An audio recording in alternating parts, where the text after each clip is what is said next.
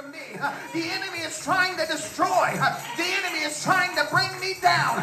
But thank you, Jesus, when I walk in the threshold, hallelujah, in this place, when I got into God's house, thank you, Jesus, I felt good in my spirit. It didn't predicate on what you thought, but I felt good all by myself. Hallelujah in here. Oh, he's worthy. He's worthy to be praised. I don't know about you, but I'm sick and tired of the enemy. I don't know about you.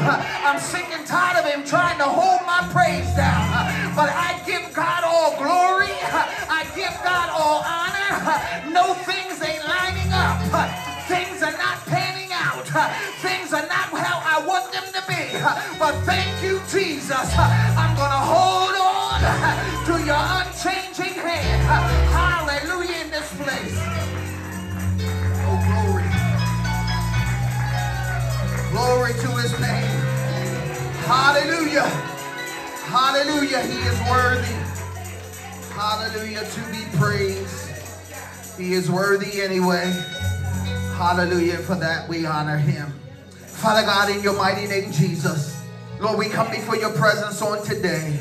God, asking that you speak to and through me, God, that as I bring forth your word today, Lord, that it fall on fertile ground. Lord, that it reap a harvest in your lives and your people. God, I just want to be used by you. Lord, hide me once again under your anointing. Deny self in every way on today. God, and bring forth your word as it comes out of my mouth, God. Let it begin to change the situations. Let it begin to go from heart to heart, God. Let it begin to settle in the atmosphere of the problem. God, we thank you for your word because the Bible says that even when the earth and heaven is going away, your word shall stand. So God, bless your word on today. Lord, touch me from the crown of my head to the very sole of my feet, every avenue of my being. God, I want it to become under subjection to your will. Speak through me on today, God. Let your anointing flow fresh. Hallelujah in this place. God, and I thank you. I worship you and I magnify you because the words of my mouth and the meditation of my heart shall be acceptable in your sight, God. Why? Because you're my Lord and you're my Redeemer. God, and I thank you. In Jesus' mighty name we pray. Amen. Amen. Amen. We thank God on today for blessing us once again to be in his house, to come and hear what thus saith the Lord on today. Amen. God is just worthy, amen, as I said, to be praised. He's worthy of the glory. He's worthy of the honor. And we thank him for just allowing us to assemble ourselves one more time in the presence of the Lord, in this house and in this dwelling. But God is just awesome and he's worthy, amen, of all that we can do. But we give, again, praise and give glory and we give honor to his mighty name. But just want to draw our minds, amen, to just a passage of scripture on today. Amen. We're just going to have a passage of scripture in which we are going to look at, amen, found in the book of Job. Found in the book of Job. Some call it the book of sorrows, but the book of Job. Amen. We're going to look at one scripture, but I just want to say something. 430 years. I want to say 19 years. I want to say about a span of a week. I want to also say 3 years. I want to say 13 years. I want you to understand it's been 7 years, 40 years, 20 years, about 2.5 minutes, and also 8 seconds. Now, just throwing out those numbers to you, some may have caught on to a few of them. Some may have understood a handful of these dates or these years or increments of years in time or in time spans. But just let me bring it to your attention just for a second. In 430 years, Israel was in bondage. For 19 years, Hannah suffered being barren. In about a year or about a week or so, Job had to sit there while his friends talked about him. For about 3 years to 13 years, we find Joseph went from the pit to the palace. He went from the pit, prison, Potiphar's house, palace. But we find that in about 3 years to 13 years, Joseph had to endure something. We find about 7 years, Pharaoh had a dream, and he dreamed about different things that was going to happen. In 40 years, we understand that 40 years is synonymous to the children of Israel and how they wandered in the wilderness that shouldn't have took them that long. We understand about 20 years when I said we know that Lot found himself in a place called Sodom and Gomorrah. We find that in about 2.5 minutes, we find that, and again, this is just me, because this is how this message came about. I was watching some TV one day, and I remember seeing the strongman contest, and the strongman had to hold on to these two pillars, and he had to hold them up for as long as he possibly can. And the longest person who held them up, I believe it was like 2.5 minutes, and he held them up long enough to win the championship. Then we find that 8 seconds, just 8 little seconds, is what when and I like watching rodeo, is when the bronco, the guy who's riding the bronco, he has 8 seconds to last on that back of that wild horse in order to win the prize. Oh, stay with me, because I'm going somewhere with this on today. In each one of these occurrences, every last one of these people had to wait. Every last one of these people had to hold on to something. We find in Job's situation, and in this foundational scripture in Job 14:14, it says, if a man dies, shall he live again? And he said, in all my appointed time will I wait. He said, till my change come. Now, I understand that some of us, I'm going to be talking to a specific group of people. I'm going to be talking to some that may find themselves in this category of people. And the category is called hold on. I don't know about you, but I find myself in the hold on category, because each time we go throughout life, we have to understand something, that we're holding on to a change, or we're holding on to a possibility of things is going to turn around in our favor. We find that if you look at the very principles of this hold on, we understand that it can be defined as to maintain grasp, and also it can be defined as to continue or persistent, or it can also mean to maintain a position or an opinion. We're going to break these things down just for a little bit, and I promise we still going to leave here in good time. But when we look at the first principle of holding on, we find that it says to maintain a grasp, to hold on to something firmly, such as a rail, or such as a leash for an animal, or such as a bag or a purse, or something of value. We have to understand, and we're going to turn it into the principle understanding of the Spirit. Oftentimes, the enemy is after us, and the enemy is trying to get you to loosen your grasp. The enemy is trying to get you to let go of whatever it is that God has already told you that's going to come to pass, and that he was going to work out, and that he was going to do. But the enemy wants you to let go of that grasp. And trust and believe, I found myself right here in this particular occurrence. It was points in my life that I wanted sure enough to give up. It was points in my life that I wanted to let go of some things and some people. But we have to understand understand that when God is working in your life, when God is doing some things for you, that hold on means something better. Because when it says maintain your grasp, some of us need to maintain our grasp on our spiritual walk in our life. Something has happened that's trying to get your hands off. Something has happened to try to pry your hands off of it. But God is saying, hold on yet a little while. Trust and believe he's getting ready to work that thing out. We have to understand that when God is in this thing, the world sometimes comes up against you. Life sometimes press upon you.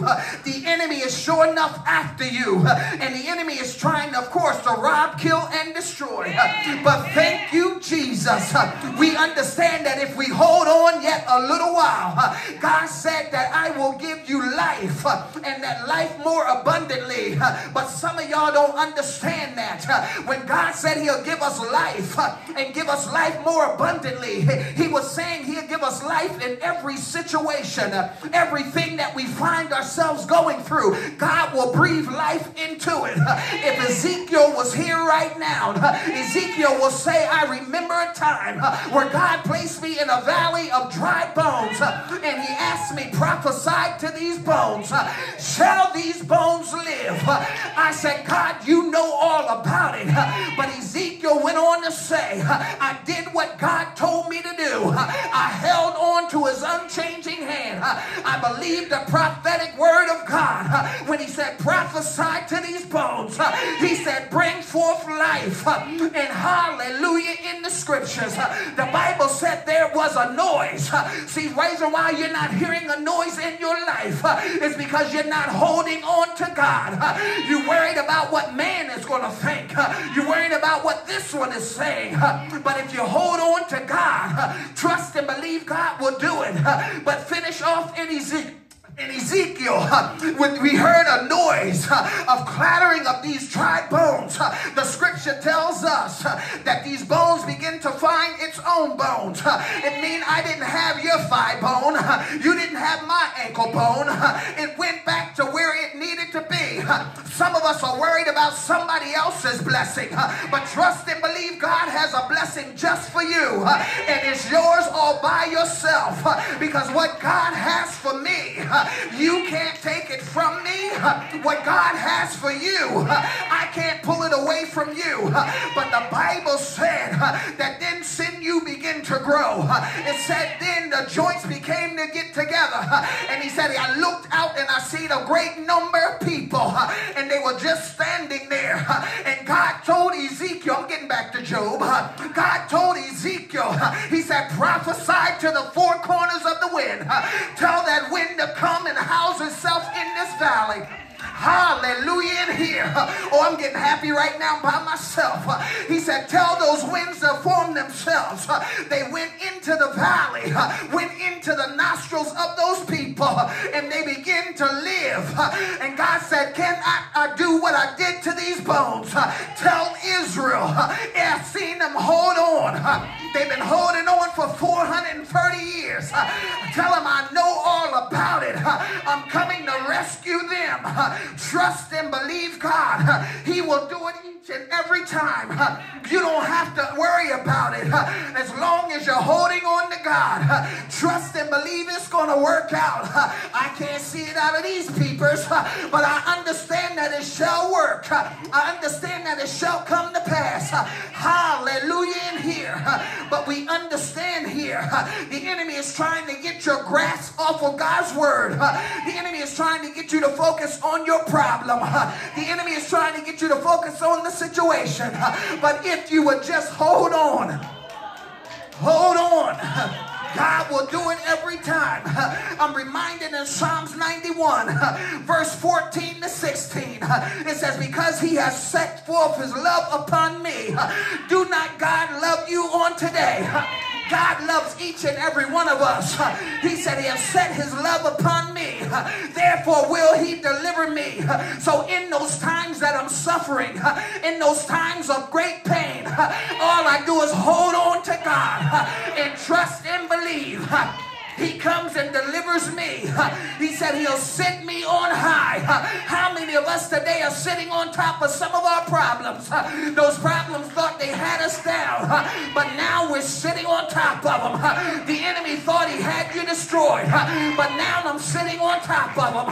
I'm sitting on top of a table that is prepared before me in the presence of those same enemies, because God is working things out. Oh, hallelujah. It goes on to say, and because of his name, he will do these things for us. He shall come upon us, and he shall answer him, and will be with him through troubles. I don't know about you, but we are living in some troubled times. It's troubling times out there when things are not as they seem. It's troubling times out there when things are attacking everywhere. It's troubling times out there when you can go into a school building and shoot up the entire place. It's troubling times out there when you can come into God's house and pull a gun on the people. It's troubling times out there. We're driving down the road and stray bullets are hitting people. It's troubling times out there. And if you don't think you're going to suffer some trouble, let me tell you something. The word of God is true. It said through life's toils and snares, we have to understand something. We're going to suffer through some trials and tribulations. We're going to go through some things, but it's for the perfecting of our faith. Hallelujah. In here. Oh, glory be to God. It says, with long life shall he satisfy me, and he shall show him my salvation. Now, salvation is something here. I want you to know salvation is on its way if you just hold on a little while longer. But let me move on to my next point. My next point of this hold on. First we had to maintain your grasp. But now we have to, it says this, continue or persist. We have to continue in this thing. Oh, stay with me for a minute here. We have to continue in this thing. Even though it's difficult days ahead. Even though it's difficulties all around us. We have to continue in this thing. Oh, I'm getting ready to make somebody uncomfortable. But I'm going to stand firm on God and trust and believe God for what God is saying and what God is doing in our life. But we find that the life and this world and this enemy has come to try to beat us down, come to try to get us from continuing in this walk with God. But we have to understand something, that if I hold on a little while, God is going to send my help. It's going to come by my way. It's going to bring me out of whatever I'm suffering through. Hallelujah. In here, you think how I continue on. I can persist in this thing. Sometimes it gets overwhelming. Sometimes it gets out of control. But I'm going to stay firm in God. I'm going to understand something, that God is right there with me as I go through these battles. For I understand in his Bible that if I praise a prayer unto God, God will hear me. When my prayers go up, God will send some blessings down on me. Hallelujah. In here, I don't know what you're going through. I don't understand it, but God knows all about it. We cannot let the hardships of this world, the trials and the tribulations and struggles begin to overwhelm us so that we want to not continue in God, that we lose our persistence in following after the way which is called straight. We can't let go of God. We cannot turn around now. We're at the brink of our blessing. We're at the threshold of where God wants us to be. Oh, y'all getting quiet in here, but it's all right with me.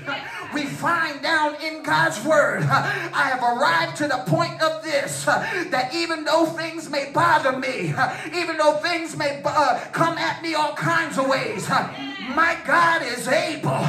For Paul wrote in Philippians 3:12, he said, not though I have already attained, even have already been perfect, he said, but I follow after this.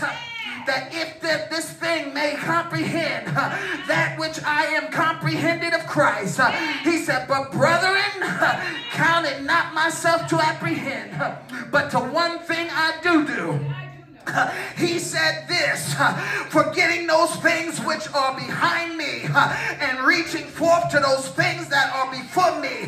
He said, all I'm doing is pressing toward the mark of the prize of the high calling which is in Christ Jesus.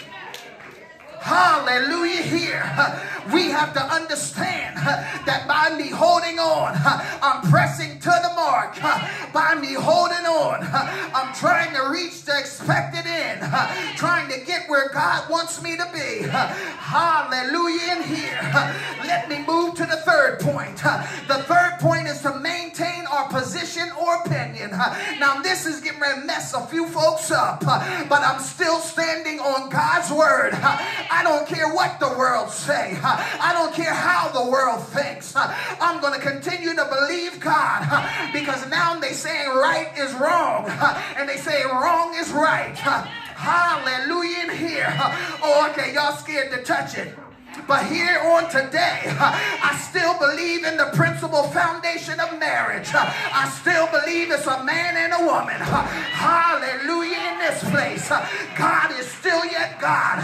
He didn't change nothing. Hallelujah. In here, I still believe that only a woman can have a child. I don't care what the world try to say. I don't care how many TikToks you look at. I don't care how many Instagrams you come across. Only a woman can have a child. I don't care how much hair they put on her face. I don't care how much hair they try to grow on her head.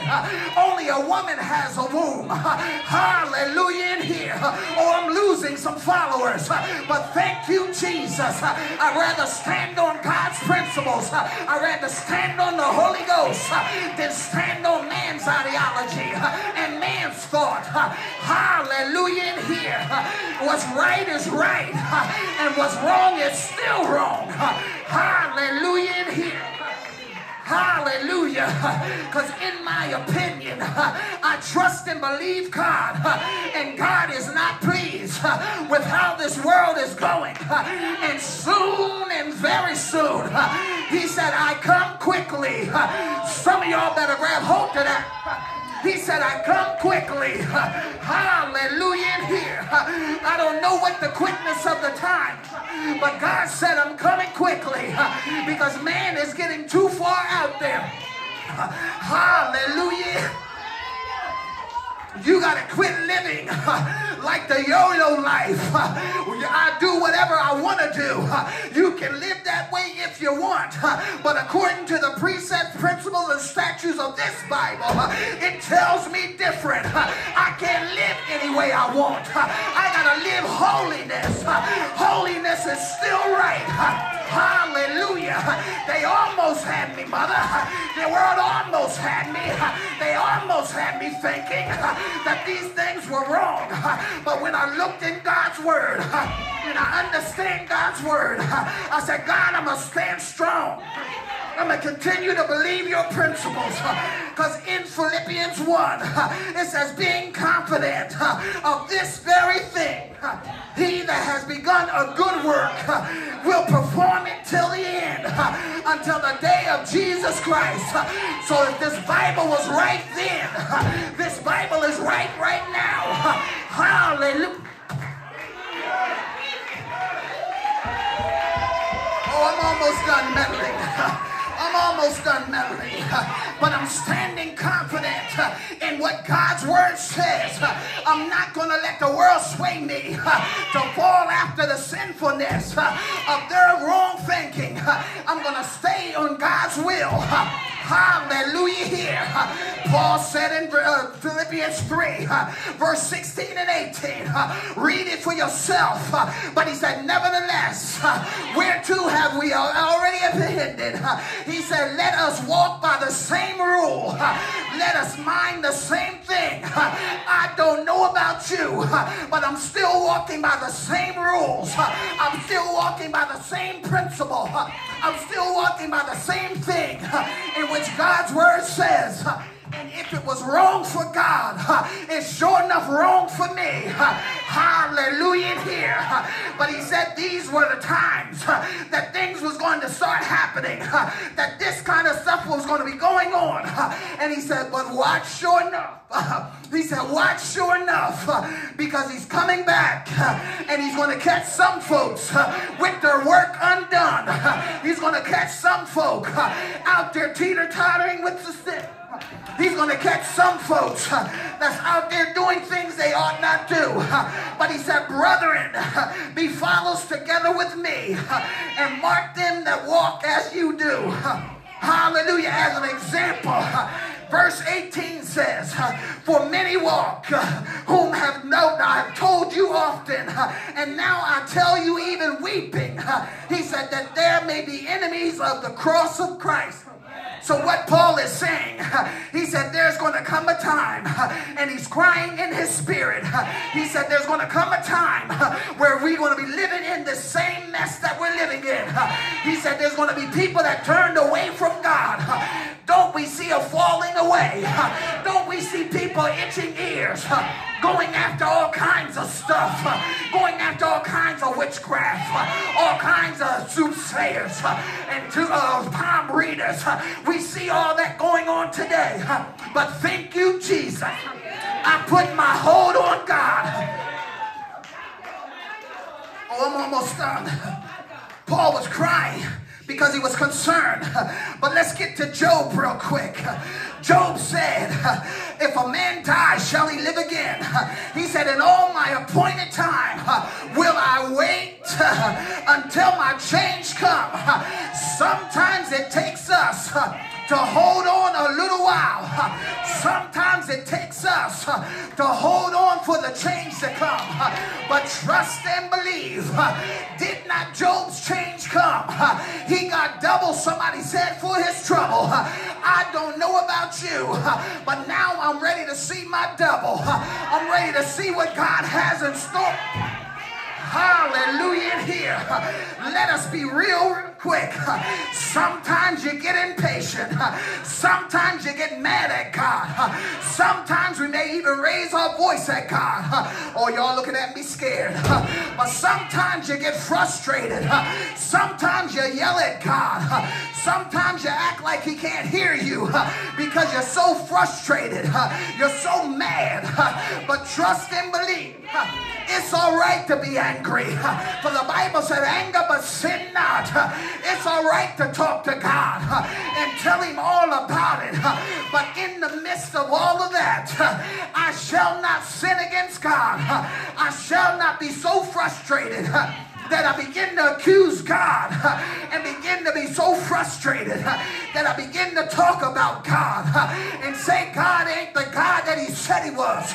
But I trust and believe that on this day, hallelujah, that everything that God said, hallelujah, shall come to pass.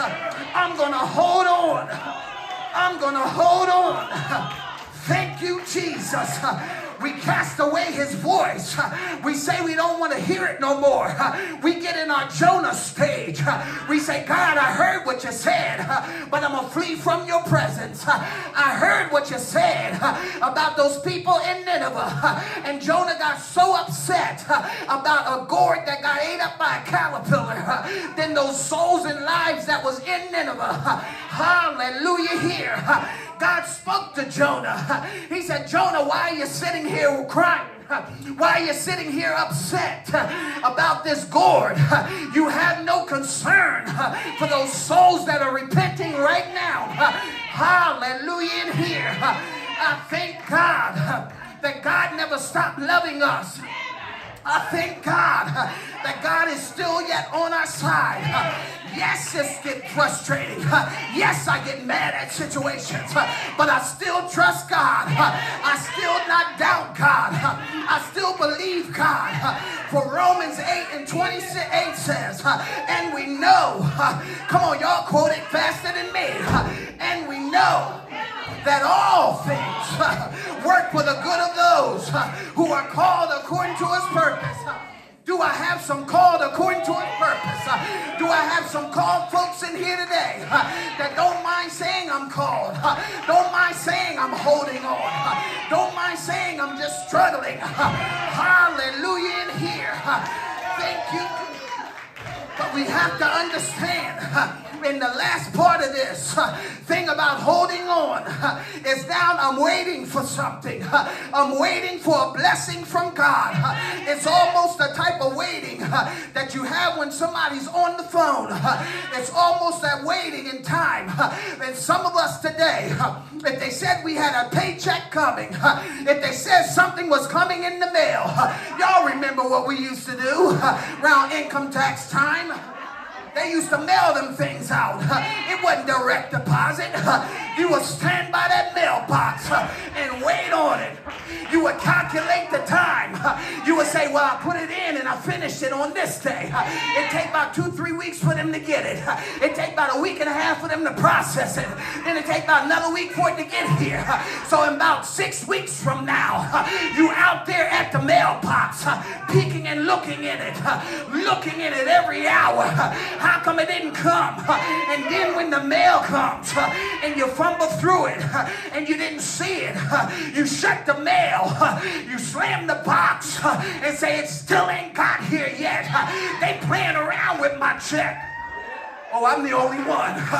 But when we understand something, when I'm waiting for something, I'm waiting like Job said. I'm waiting for the changing of my season. I'm waiting for this thing to pass. Hallelujah here. He said, I gotta wait until my change come. We have to wait like good soldiers, understanding that God will work it out.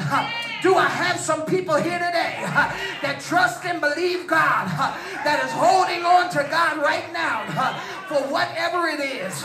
You're still yet holding on. God said, keep holding on. He said, don't lose your grasp. He said, don't be twist and twirl between opinions. He said, stay firm in me. He said, and watch the expected end. He said, I will bless you sure enough. I will give you multitudes of blessings. I will shower you down with blessings. Hallelujah in here. Your blessing may not be the same as mine, but whatever you need, God is able to bless you. Whatever you need, God is able to do it. Do I have some holding on people? Do I have some people that's holding on?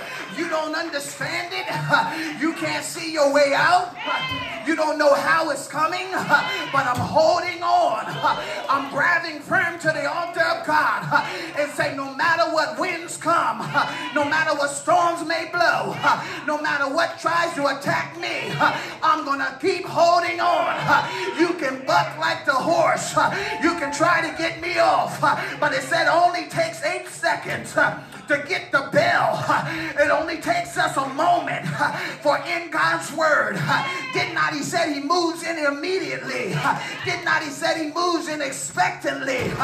Hallelujah here. So it don't take long, but you still need to hold on and watch God work it out.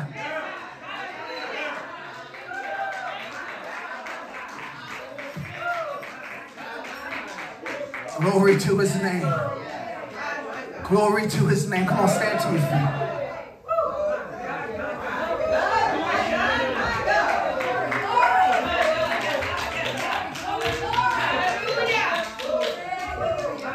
Hallelujah.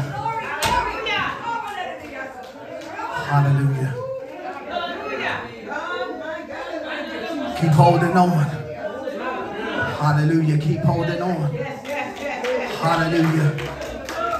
And watch God work. Hallelujah. These things out. We thank God for his presence and his spirit. Hallelujah. We ask if there's someone in the room that don't know the Lord as your Lord and Savior. Before we close, before we dismiss, hallelujah, we want to make the call to you. Amen. If you want the Lord in your life, amen,